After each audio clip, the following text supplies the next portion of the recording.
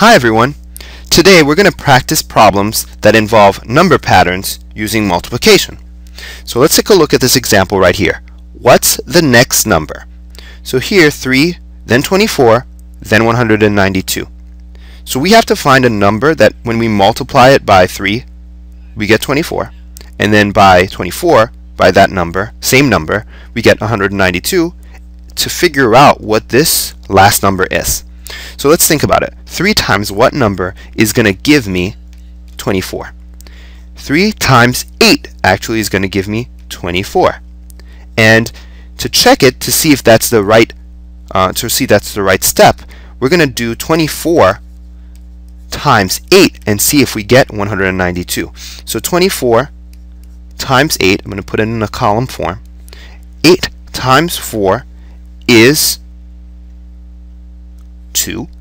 32, so I'm going to put 3 up here, and 8 times 2 is going to also be 16 plus 3, which is going to give me 19, and that's the answer, 192. So we know we're on the right track now. So all I have to do is 192 times 8, and we're going to get that last number. So 8 times 2 is 16, carry the 1. 8 times 9 is 72, plus the 1, which is going to give me 73, and I'm going to carry that 7 up here, and 8 times 1 is 8, plus 7 is going to give me 15.